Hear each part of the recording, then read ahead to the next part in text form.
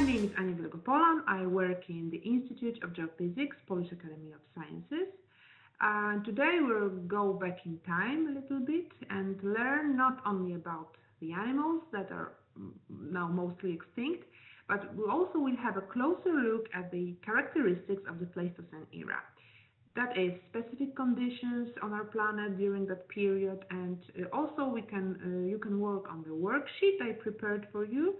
We are not going to work on it on each and every task together, but all the answers you will find in this lesson, and I will highlight them, those parts too.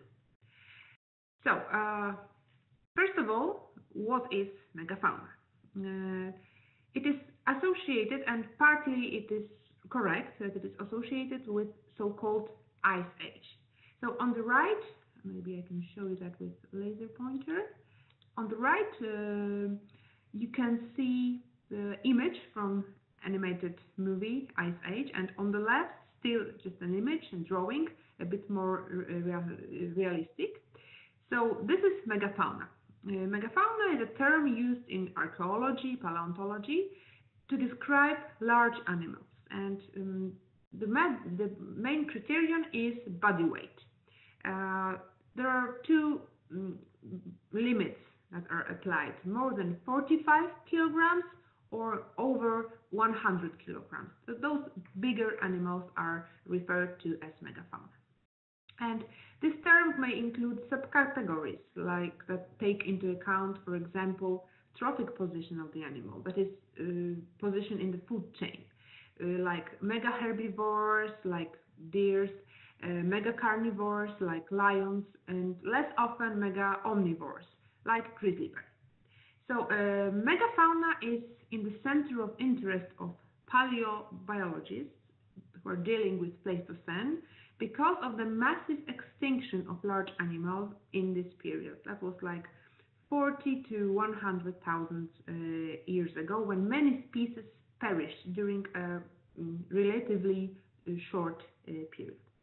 But this term is also used in description of populations of modern large animals, like elephants, like giraffes, like hippopotamus, rhinos, bears, bisons, deers. These are all also species that form a megafauna. So not only the Ice Age, but also contemporary animals. Let's have a quick look at where, or rather when, we are.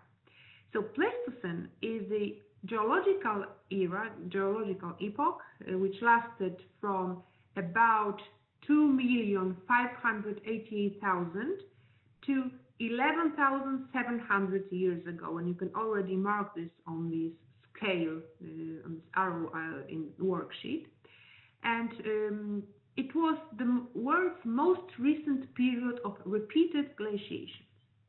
And the end of Pleistocene corresponds with the end of the last glacier period. And it can be further divided into four periods, like Gelasian, Calabrian, Ionian, and Terentian. So you can see that during Pleistocene, this image here, a large part of the Earth was covered with ice, much larger than now, because here we can see the image of modern day. So here we are in stratigraphy. Here is the Pleistocene. After that, the Holocene era began, and we live in the Holocene era, of course. Okay. So how do we know what happened in the past, before any measurement was even possible, because humans weren't even present on Earth? So there are at least two keys to the past. First, magnetostratigraphy, and then climatostratigraphy. Magnetostratigraphy teaches us about geophysical correlation. It is used to date sedimentary and volcanic sequences. It's based on the differences of variability of polarity of Earth's magnetic field. So when some sediment was deposited, Earth's magnetic fields had certain characteristics, And now when we drill this sediment, and we can recreate that, because in this sediment, in a rock, there is remnant magnetization, just as it was when the rock was formed, was created. But then there is also climatostratigraphy. It is used only to quaternary studies, that is to this recent era, that is last 2.6 million years. It is based mostly on the observation of sediments of organic debris. And it shows us the nature of plants, animals that were on Earth in that time, and how it was changed. So in the debris, in layers of sediments, we find remains of certain plants and animals that require certain climatic conditions, which have specific thermal, humidity requirements, and this allows us to reconstruct what were the conditions on Earth during that time. And now let's talk about it briefly. What characterizes this epoch, and how does it influence fauna, megafauna in this period?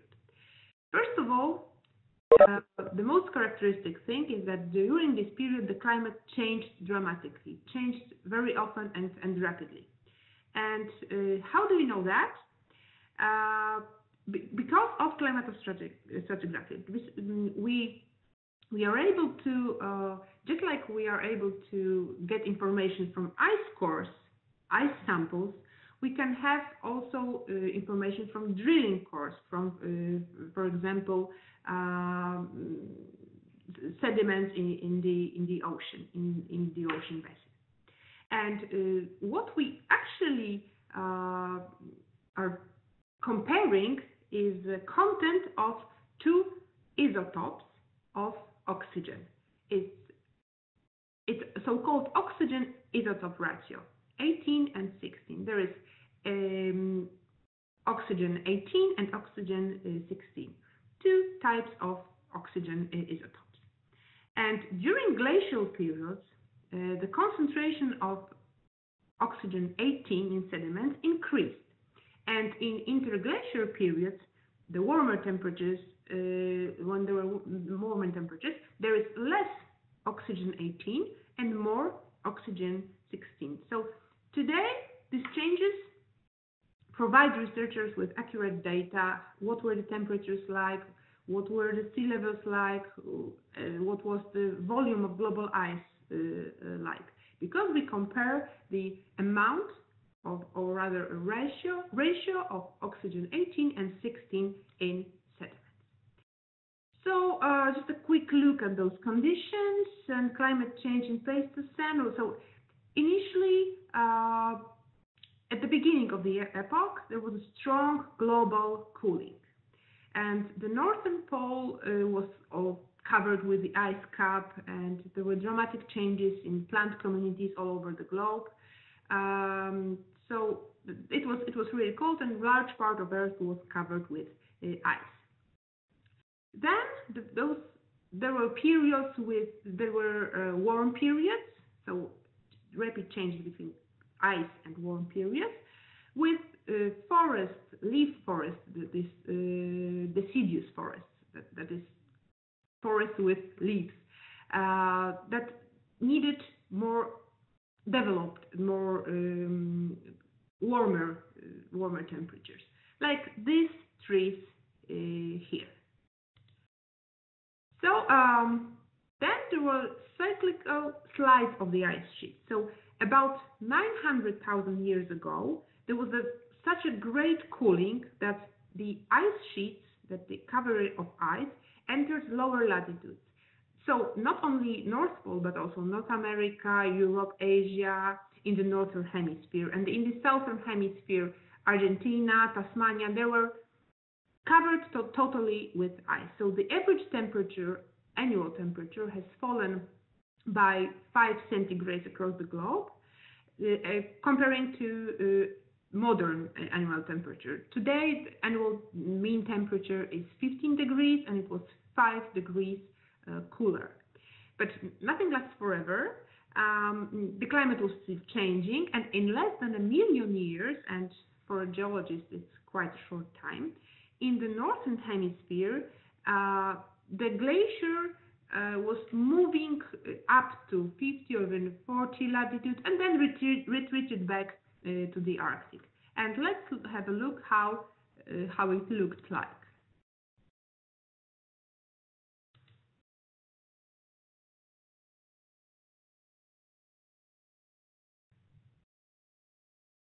So this shows us how the ice cover was retreating and coming back, retreating and coming back. And in general, it was covering a larger area than nowadays. Okay, this shows us the variability of it. And during the maximum spread of the ice sheet, the average annual temperature was about 10 degrees. And the Arctic climate had dominated over 1/3 of the northern hemisphere. But was it always only cooler or colder than nowadays? Not always. Periods of glaciation, when large parts of Earth were covered with ice cover, were divided with strong warmings called interglacials. At the beginning of the Ice Age, they were so-called bimodal. That is, there were very warm periods and not that warm periods. Like very warm periods with deciduous forest and not that warm periods with steppe tundra vegetation. And steppe tundra is a very important term for megafauna. So, as you can see here on this graph, there were periods when the atmosphere was definitely warmer than today. Today, as zero, we have modern mean annual temperature, that is 15 centigrade, and it is referred to as a 0 point, as a referring point. And here and here and here and here, mean annual temperature on Earth was actually higher than today.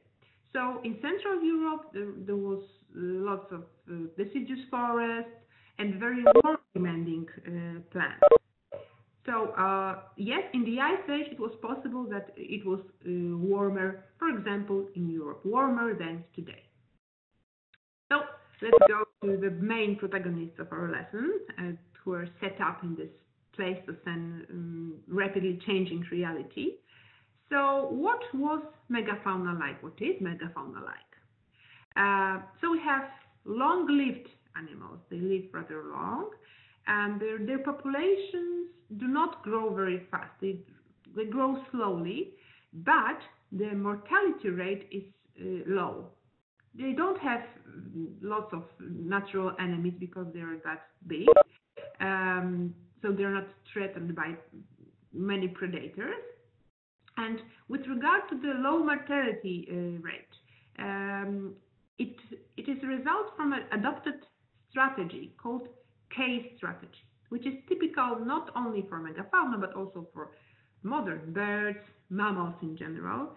So case strategy is based on a small number of offspring, small number of children. In case of megafauna, it was very, very small, 1 or 2 youngs at once, but extensive care for them. So the majority of young ones, of juveniles, live to the productive age and continue produce other generations. And opposition is a so-called R strategy, so lots of offspring, but not very taken care of, with high mortality and lower reproductive success rate. For example, it's the case of fish. Lots of offspring, not many of them survive till the reproduction age. So where did the megafauna come from in the first place? So lately, the researchers described the oldest mammal, the ancestor of all mammals. It was very small. It's a quarter kilogram. Looks a bit like a rat. Had fur, oval head, and a long tail. Probably it ate insects. And it was described based on detailed genetic research and characteristics of living and extinct animal species. So it appeared shortly after the extinction of dinosaurs, probably. It is like 66 million years ago. And this tiny animal has given the origin to more than 5,000 species of mammals walking on Earth, flying, swimming, and including humans. And this illustration is not exactly the first mammal. There's no such illustration, but a very similar one. But how is it even possible that from this tiny rat, so many megafauna, not only megafauna, mammals evolved from such a tiny creation to the very big ones, and humans also? Well, so why did they grow and how did they grow so big? So the record of size in whole history begins to dinosaurs, to, in general, Mesozoic reptiles. So megafauna does not hold the record of size. So even the largest land mammals have not reached the size of the dinosaur, comparing to a T-Rex, for example. But how does it happen? The American scientist Edward Cope formulated the rule, and the rule that until today is not very well understood. This means that we do know that it generally works, but we do not know exactly why it works. So the Cope rule says that in general there is a tendency to increase size by representatives of evolutionary lines. And we can confirm this, for example, on the basis of horse evolution. You can see the drawing here. But you know that each and every, not only generation, but later types are getting bigger and bigger. But more simply, we can confirm it on basis of humans. From generation to generation, people generally become statistically taller. And here's a graph that proves it. This is the median height of a man from 1820s to the modern times, and we see that generally the tendency is the growth of statistical median height of men. But okay, they grew so big, but how is it possible that the Pleistocene era, they survived in Pleistocene era with, for example, big demand for food they obviously have as such giant creatures? It was possible because of the most important feature of the ecosystem of Pleistocene, and this is, like I mentioned, a very important one, the steppe tundra. It was a steppe tundra ecosystem, which is unmatched in any other modern ecosystem. It has a very high primary productivity. That means that the ecosystem produced a relatively large plant biomass capable of feeding large herbivores and significant diversity species of animals. And if it was possible to feed those giant herbivores, then giant predators were able to feed too. So it was because of the productivity of steppe tundra. But if animals in general tend to increase their size from generation to generation, is it worth it? Because life of a giant is not easy at all. I'm very tall, and this makes my life rather complicated. So I can imagine that with the megafauna, it was even more complicated. First of all, why is it difficult to be a giant? What do you say? What do you think? In your worksheet, you also have this part that you need to name one advantage and one disadvantage of being a giant mammal. If you have any ideas, please share them on chat, and I will name some slowly. So first of all, megafauna are mostly, not only, but mostly mammals. So their organisms maintain a constant body temperature. This is called homothermic. They are homothermic. So their temperature does not depend so heavily on the outside temperature.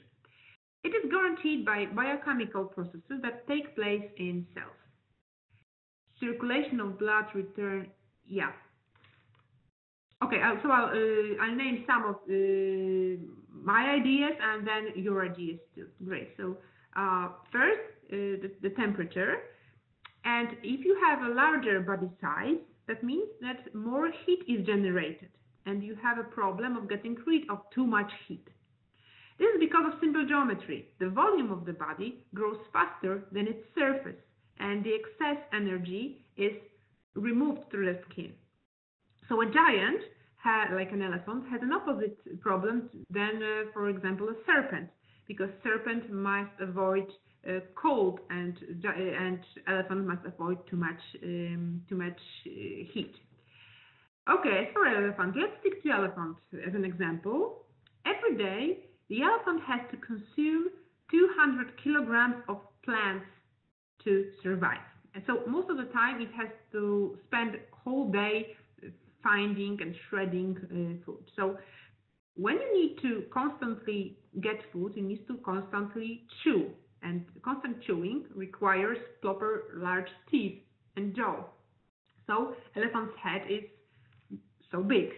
And because it's so big, it limits the length of the neck, because the neck cannot be too long, it has to support the head. And the elephant is so heavy that he has to be careful not to break his bones while running. So it never gallops or jumps over obstacles. It manages to run, but with sort of mechanical tricks. So their skeleton is rather fragile. It's big, it's heavy, but they need to be careful not to break bones simply. And this is why, for example, it is easier to be a giant animal in water than on land, because of Archimedes' law. Because the body submerged in liquid loses as much weight as the liquid that pours out. So this is why we have blue whale or humpback whale that weigh 100 or 150 tons, the largest animals ever to have lived on Earth, because they live in water and then don't have to worry about breaking a bone. And another thing is, for example, breeding. So pregnancy, for example, of an elephant or any other large animal, lasts long.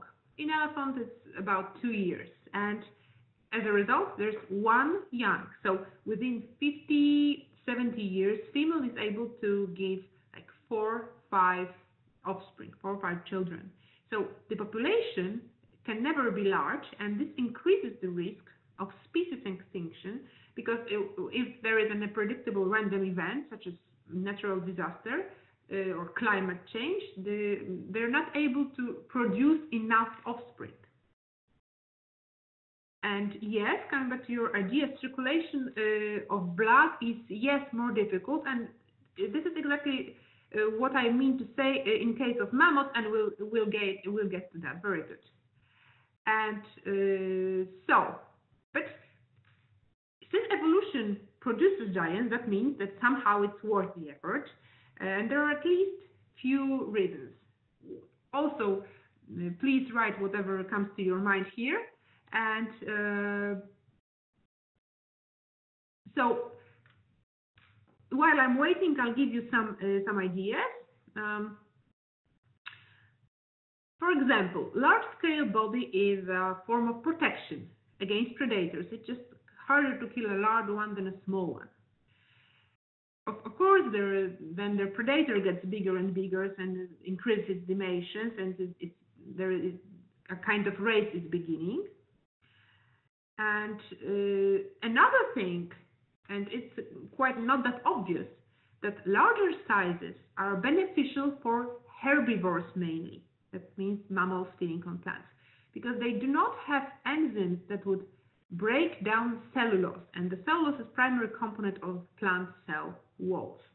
So to gain access to the energy contained in it, they need to break cellulose somehow, but they cannot digest it, so they need the help of microorganisms.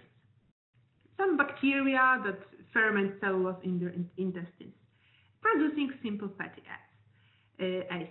And the greater the volume of their digestive system is, the longer it takes the microbes to perform the task. They can do it longer. They can break those cells longer. And thanks to this, they can extract more energy from swallowed food than which is very low in calories. So this is another one. And if anything else comes to your mind, please share your ideas as well. I can see you have very good ideas and very thoroughly thought of.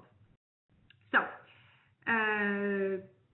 how about the biggest land mammal ever recorded? So, an absolute record in terms of size belongs to a mammal that actually lived in Oligocene, not in Pleistocene, so before the era we are talking about. And it was Imbricotherium, and it was the largest land mammal. His remains were discovered in the beginning of the 20th century. It weighed about 20 tons, and the height was about 4.8 meters. The length about 7 meters, and they had those large limbs like poles, and a very large skull. So you can see here the skull and see the size of Imbricotherium in comparison with human, with elephant, and also with a car. So it was a real giant. So Pleistocene megafauna is not that giant, but still quite impressive. So as for the Pleistocene period, we can introduce different classifications on the animals that lived then. And one of them is based on their position in food chain, so called trophic diversification. So there we have carnivores, predators like cave lion, cave hyena, or saber-toothed cat. And we have herbivores like giant deer, like woolly mammoths, like mastodon, woolly rhinoceros, musk ox too, and omnivores like cave bear. We can also divide them according to climatic conditions they preferred. So cryophilic fauna prefers cold climate and is more associated with glaciation, and then thermophilic fauna prefers warmer climate and is more associated with interglacials, we spoke about a couple of minutes ago. So here, all those animals, either omnivores, herbivores, or predators, belong to cryophilic fauna. And then we have thermophilic fauna, like straight-tusked elephant, Merck's rhinoceros, and aurochs. So, for example, straight-tusked elephant lives in forests. Its skeleton can be seen in Poland at an exhibition in Warsaw. It was actually excavated during some building construction works in Warsaw. And then we have forest rhinoceros, so-called Merck's rhinoceros. It was the mummified body of it was extracted from Vistula riverbed. So it is one of the 4 existing preserves in the world. So yes, there was time when, for example, in Poland there were elephants and rhinoceros, not only in zoo. And here we can see the aurochs, and we're going to talk about it a bit later. As for this division between cryophilic and thermophilic fauna, you need to remember that there was also a phenomenon called mixing of fauna. That in one area there could be warm-loving deer and the cold-loving mammoth, for example. So the division wasn't that strict, wasn't that very, very clear. So, woolly mammoths. Woolly mammoths are, of course, the most famous and largest examples of Pleistocene megafauna. Here we can see woolly mammoth. We could say a flagship animal of Pleistocene. And the first thing that comes to your mind, oh yes, Pleistocene megafauna, so woolly mammoths. and they were most commonly also depicted in cave art and most commonly hunted. But let's take a look at them from a bit different perspective, that is comparing them with their relatives, mastodons. So they're both relatives of modern elephants, and you can compare them here on this image. So the skull of the mastodon, here is the mastodon, was short and wide.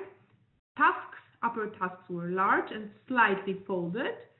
They are more straight than mammoths and less folded than mammoths. So mastodons inhabited coniferous forests, ate branches or ate young cones, and mastodons ate mostly leaves, not branches or cones.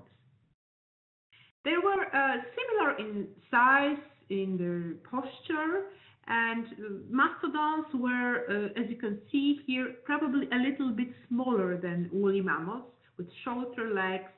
And one other characteristic that you will never ever make a mistake between the mastodon and woolly mammoth is that mammoths also possess this sort of fatty humps on their backs that provided them with additional nutrients necessary in their most northerly ice-covered habitats. It was a bit like a camel's hump, also fatty hump, providing extra energy. So the most important thing was, first thing is this appearance, but also the food they ate. Both animals were, of course, herbivores, but like I said, mastodons have special teeth that allowed them to crush branches and cones, and woolly mammoths mostly ate leaves. And also coming back to the thing you said about blood pressure and circulation of blood, mammoths probably had very specific adaptation to first to being a giant and then to cold climate, because when you're a giant and you live in a cold climate, it is very difficult for blood to get to muscles at first, and for hemoglobin to release oxygen, because oxygen is released by hemoglobin, which transports oxygen in your circular system, in your blood, only when the muscles are very warm, because the brain, hemoglobin then knows that yes, you must have been running, you need extra oxygen, your muscles are warm, so this is extra oxygen. And when you're that big and muscles in your legs are so far away from your heart, first of all, and then when it's so cold, it is very hard to make those muscles warm enough for the oxygen to be released. So they had a special adaptation that allowed hemoglobin to release oxygen in lower temperatures. We could also say that their blood was like a winter version of fluid, like a winter version of fuel for that we use in our cars nowadays. Another one is woolly rhinoceros, and it wasn't very difficult to reproduce the appearance of woolly rhinoceros. There were cave drawings with lots of details, but also the whole mummified corpse of the woolly rhinoceros. And the most characteristic thing about it is, of course, two, not one, but two keratinous horns on the skull. And rhinoceros used it for shoveling in the snow, for finding food. Now let's pass to representative of predators among Pleistocene megafauna. It's a saber-toothed cat. It's also called Smilodon. It is the most known kind of it. And now let's have a look at the photo and its characteristic. What's drawing your attention? First, of course, those giant teeth. But what do you say? What's different comparing to previously discussed animals?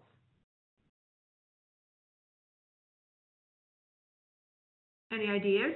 They're still megafauna, but they're much smaller. So why do you think is that? In general, predators are smaller than herbivores and their victims because they have to run fast for their food. First of all, then they do not. The vegetation actually was quite good, and this is how the herbivores survived, and they were victims of those predators. But the predators need to be very fast, and also they don't need to digest cellulose because they eat meat, so they don't need their digestion system to be so long. They need to be fast, they need to be very strong, and Snilson was very, very strong. Saber-toothed cat is known for the long jaws that were adapted for this tearing and biting. Had a very heavy and quite strong and heavy skeleton, adapted also to hold the giant victim, like for example the mammoth. But what was the reason for their extinction?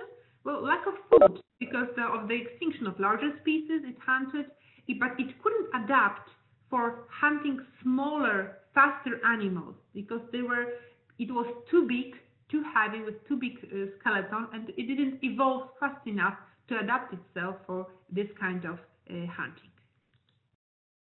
Then we have aurochs. Aurochs is a very special animal for Polish people because the last ever recorded living aurochs died in Poland, and it wasn't that long ago because it died in 1627. It's in 17th century in Mazovia, and it was the first animal in history of the world that was covered by professional, we could say, protection, environmental protection of species. But it wasn't enough. It was extinct.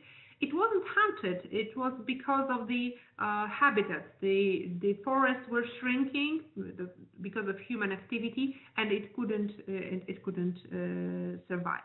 And this is an extinct species, of course, but it is the ancestor of wild cattle that inhabited Europe. So in a way, it's an ancestor of our cows, for example.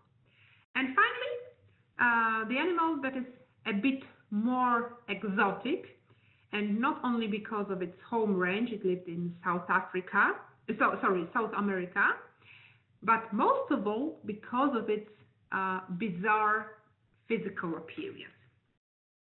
You might say it looks a bit like a turtle, but it is not a turtle. It is a mammal. It is Glyptodon, which was also called a walking fortress. Its body was covered with a huge armor, with thick shields, and in the end, at the end of the tail, there was a sort of a cup, also almost like a weapon.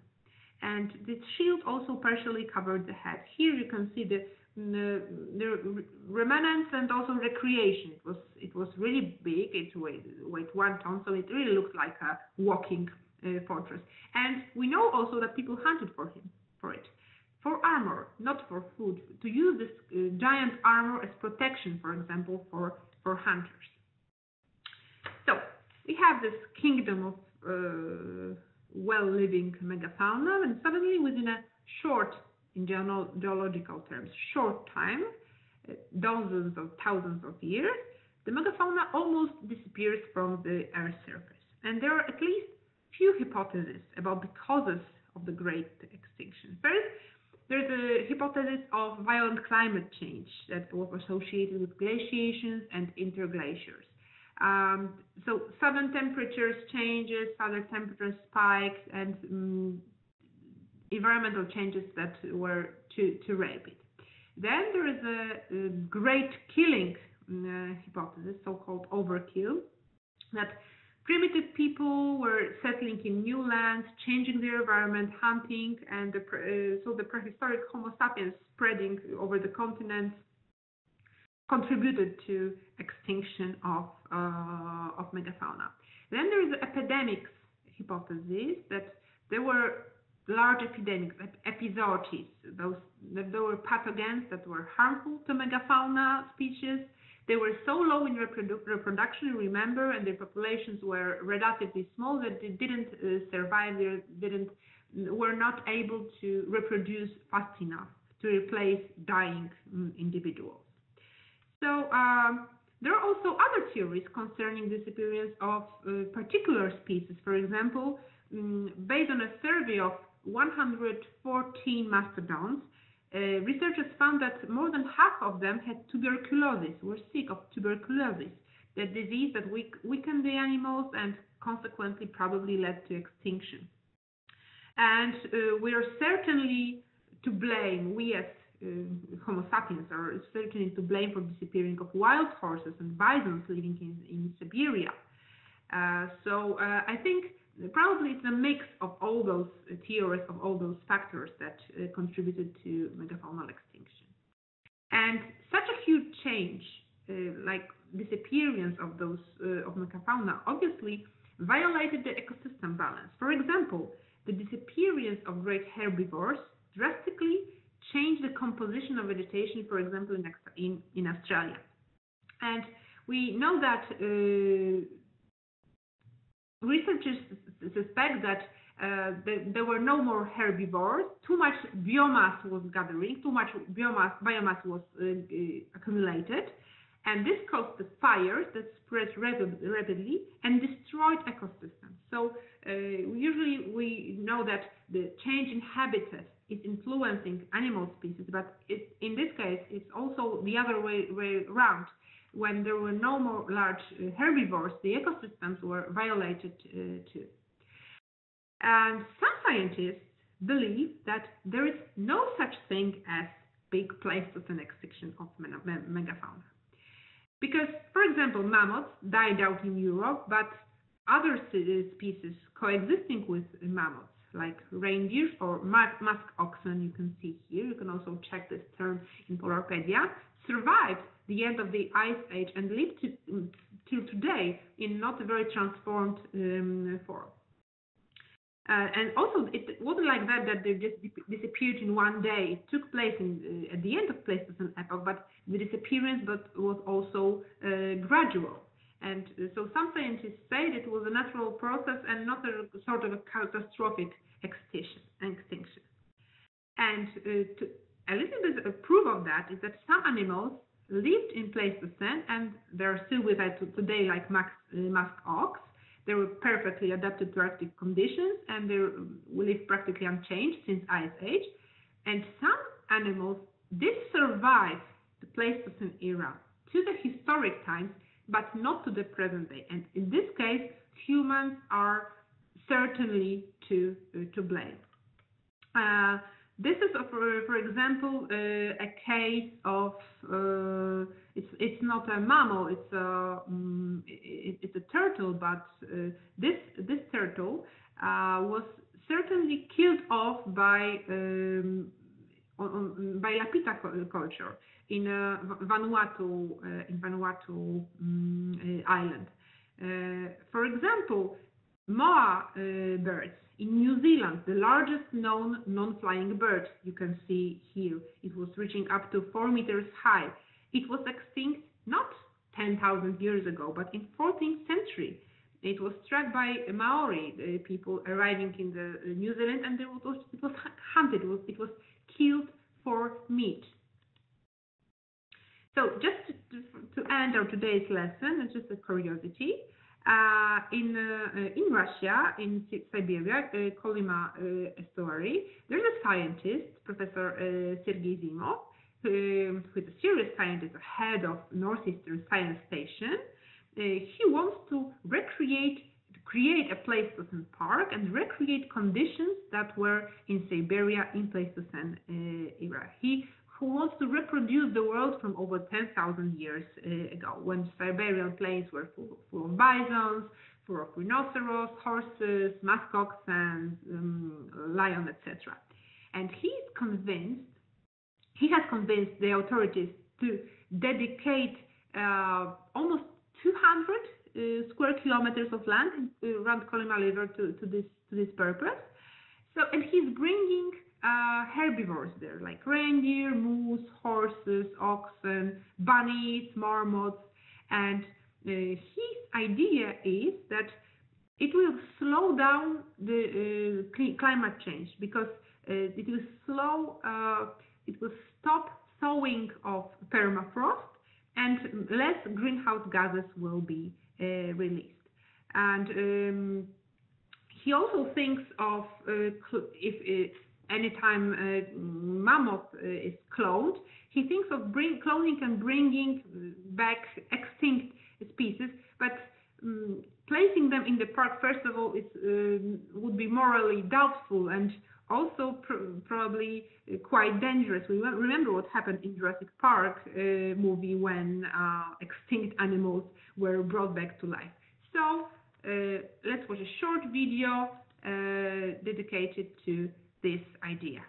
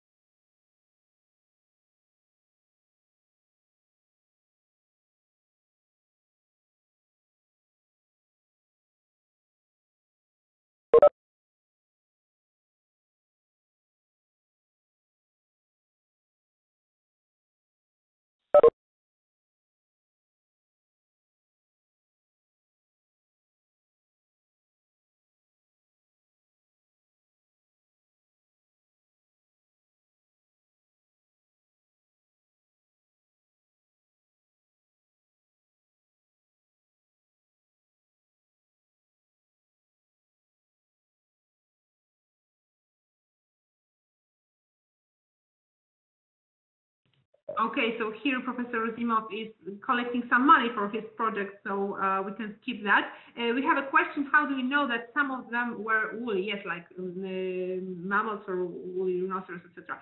There are two sources of knowledge. First of all, cave drawings, cave art, as it represents them with detail, because early people were hunting for them, and this was their life, and they were depicting them with such detail that we can, for example, now see the musk oxen that we have now in modern days, that they're exactly like they were in those cave drawings. And then in some cases there are not only skeletons left, but also mummified bodies in permafrost, in wetlands, and there they also have some of the fur left. So this is how we can recreate. So this is how their image was recreated. Now with DNA, we can recreate a lot more. It's not only imaging things, but simply recreating them, maybe not the living animals, but the model of it. Okay, so we're a bit out of time, so I don't see any other questions. Thank you very much for today. Thank you for being with me, and see you next time.